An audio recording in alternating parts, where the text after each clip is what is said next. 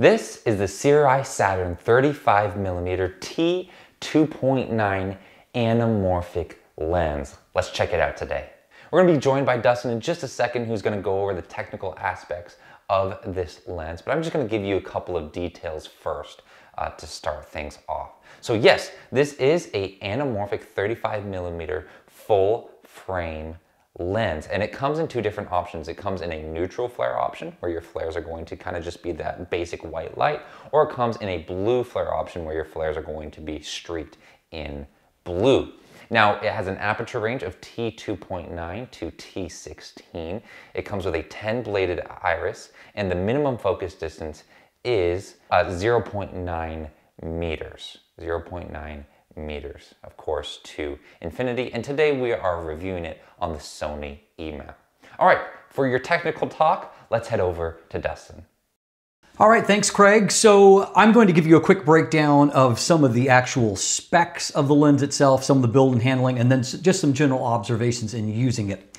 So our biggest advantage when it comes to this particular lens is the fact that it really is very compact and very lightweight. So at only 103 millimeters in length, or 4 inches, and its weight is only 415 grams, or about 0.9 pounds. That makes even using it on a drone an actual option. Obviously, you're gonna have to have a high-end drone to do that, but the very light weight and then size does open up some extra creative opportunities with this lens. Part of that is that they have used some real carbon fiber in the barrel destruction to help to keep the weight down. Now, obviously, with any kind of cine lens, you're going to get some standardization when it comes to both the aperture ring and then the manual focus ring, both of which here on the barrel are set up for gearing. The weight on them, it's nice and smooth. The damping is what I would call on the reasonably heavy side, and that it does take a bit of force, but not so much you couldn't do it with a gearing or drive system. There's 120 degrees of focus rotation, and so to me, it's not in a bad spot. However, some of you might prefer a slightly longer focus throw. What I do like is the fact that you can do longer focus pulls without just a whole lot of rotation. Now, as noted, it is a T2.9, and so that corresponds roughly to an f2.8 aperture size measured by light transmission here. So obviously it's not incredibly bright, but bright enough for many shots, and of course that's another reason why the size and the weight is relatively small. The aperture iris has 10 aperture blades, and as noted, it does give you that cinematic kind of oval shape to the bokeh and the specular highlights. Now, this lens is available in actually a wide variety of different mounts. Now, we've tested in the E-mount version for Sony, but we've also got the typical mounts like Canon RF, we've got Fuji X mount, we've got Leica L mount, we've got Nikon Z or Z mount. There's also a unique DL mount for DJI mounts, which I've not actually tested anything on that, but if you do, it exists. There's also two different options when it comes to the flare signature for this. So we've tested the neutral. There's also the blue streak version, and I'll come back to that in just a moment. Now, the 35mm focal length, because of the constant 1.6 squeeze, actually gives a horizontal point of view of a 22mm lens. And so if we take a look at another 35mm lens, in this case, I set up a tripod, did the same shot with the Sony 35mm f1.4 G Master lens, and then I shot it with this lens. And so you can see that it is incredibly wider in the Sirui Saturn lens here, and so definitely a much wider angle of view. Now, general observations just in using the lens on the technical side, I did note that even after de-squeezing, there is some pronounced pincushion distortion that you're going to particularly see on the edges. Because this is such a wide squeeze, you don't see the distortion so much in the top and the bottom of the frame. You see it on the extreme wide ends. And so, for example, if you take a look at this shot just of my living room, I did not attempt to correct the actual distortion. I just de-squeezed it. And you can see if you look at the edges of the frame, there is an inward bulge. Now in the second shot, I not only did the 1.6 D-squeeze, but then I also did a correction in DaVinci Resolve of the pincushion distortion, and you can see that the lines look nice and clean. Now, if you are not accustomed to doing that correction, just so you know, I dialed in a minus 0.08 to account for the pincushion distortion on the edges of the frame. It's probably better to do that after you de-squeeze it, and so everything looks a little bit more natural when you do that.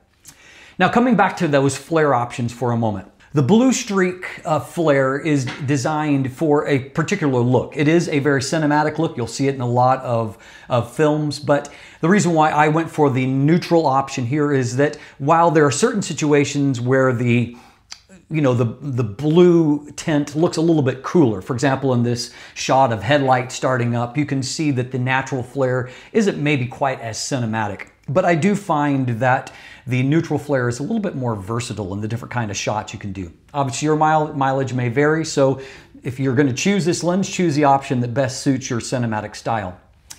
Now, here is a sequence I actually shot when I was alone because I had COVID a couple of months ago. And so I shot this little kind of sequence, just kind of testing out the lens and playing with it. And so what I found as a part of testing the lens and then editing the footage is that the sharpness is good, but it's not exceptional. So if you're looking for the sharpest lens out there, I wouldn't say that this is the sharpest lens, but what I did find is that the lens had a very cinematic quality, just in the overall look of the footage, that my conventional non-cine lenses just aren't able to match. And so I think that the overall look of the lens is great, but it's not, top of the charts when it comes to sharpness. I also found that chromatic aberrations seem to be well controlled. And you can see from some of these shots that fringing is really minimal, and so that's certainly a plus. And I found that even when I was shooting with a window frame in the background, and it's kind of shocking to me how often I see in footage of serious shows or movies, when I see chromatic aberrations in the fringes around window frames, and I never quite understand why those are left uncorrected. That's not going to be an issue with this lens. It can handle those kind of shots nice and clean. Then the final thing that I want to comment on is that if you're looking to do any kind of close-up shot, this lens has a very poor minimum focus distance for what is a 22mm equivalent focal length. At 0.9 meters, that's 90 centimeters, you are a fair ways away from the camera to the subject, and obviously with a very wide angle of view, you're not going to be able to get close at all. So close-up shots are not part of the reality of this lens, so don't buy it with doing those kind of shots in mind. But my conclusion is that if you accept the limitations of the lens and use it around it, it really does provide some really great looking footage. It was a lens that I enjoyed playing with. Back to you, Craig. Let's talk about my experience in using this lens. So first of all, recall some of the cinematic lenses that we've used on this channel before. They've been, rather quite big, whereas this anamorphic lens comes in both with a small kind of footprint in its lens body, but also is very lightweight. It's got a carbon fiber body construction, so very, very usable in a bunch of different situations. It's easy to put up on a gimbal. It's got gearings on its iris and focus rings, so a very adaptable lens, lightweight, easy to carry around for sure. Now this lens does offer a unique 1.6 times squeeze factor. And so depending on the video editing software that you use, there's different ways to go about using that, right? Because looking at it on your viewfinder, for example, on your LCD screen on your camera body, it's gonna look pretty messed up. It's gonna look pretty messed up. So I would absolutely suggest, I would strongly suggest using a additional kind of attachment screen, a screen that's going to be able to, a field monitor that's going to be able to de-squeeze the image. Now, some of these shots here that you see, you can get away without having a field monitor on you, and that's what I did here for these landscape shots. And you can get away with it because you just close down the aperture, right? And you set the focus to about where it's going to be, and you can get away with it. Now you will notice some of these some of these pieces of footage do have a softer focus to them because, you know, I did kind of miss. I didn't have the field monitor on me. I definitely don't suggest going around with this lens without a field monitor and just, you know, looking at the non-squeezed image on your LCD screen on your camera body and trying to find focus. Because, for example, it's not really achievable. Even if you put focus peaking on, it's not going to work. For example, this footage of the statue here, right? Peaking, I'm not using a field monitor, I'm just using the camera, that's it. Peaking said that statue was in focus when clearly it is not, all right? So you need a field monitor. You can't hack it. You can't go about in a cheap way and think you're going to find focus. And even with a field monitor, setting this shot up, for example, it is a little bit tricky. It is a little bit tricky, but what you can do, for example, this review is on the Sony E-mount. Sony camera bodies come with an option to zoom in to check focus. So go ahead, use that. You may have to hit, you know, menu, go into the different settings, go into AF, MF menu, and then go into there and, you know, blow it up, check your focus, make sure about it, all right? And, you know, whenever you get focus appropriately made, this looks good. There is this trend going around on YouTube of how to make everything look cinematic, right? There's a bunch of color grading tutorials, how to make your footage look cinematic. Well, hey, if you want to make your footage look cinematic, get an anamorphic lens, right? All this space out here, that's pretty crazy. This is 35 millimeters, and we see my arm spread out. You know, you can see the whole entire back wall. This is cinematic, all right? It's cool. Now, the 1.6 times squeeze factor, how do you edit that? Because if you're going to bring that into your video editing platform and use it, it's gonna look really, really weird, all right? So I'm a DaVinci Resolve user. Here's what you do in DaVinci Resolve. You bring, first of all, your media into the media pool, and you can select all of the clips here that you want to de-squeeze, all right? So you're gonna right-click on the clip, select clip attributes. You're gonna head down to this little subheader and you're gonna put in a custom ratio. DaVinci Resolve doesn't have a 1.6 times squeeze factor. It has 1.5, so it gets really close, but all you have to do is just go to custom, set it to 1.6, and all of your footage will now look appropriate. Now, of course, you don't necessarily have to stick to this kind of ratio, right? You can blow it up, you can do whatever you want, all right? The world is yours, so go ahead and do what you would like. Now, let's talk about experience using the lens.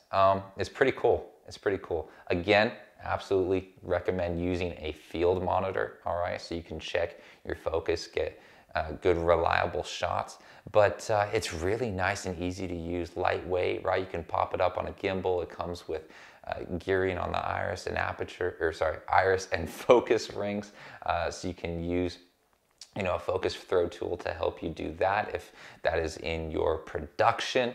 It was a really pleasant experience in using this lens. Now, something I also want to know is that it does have a constant 1.6 times squeeze factor, so that as you pull your focus, the subject size doesn't change too much as you pull your focus.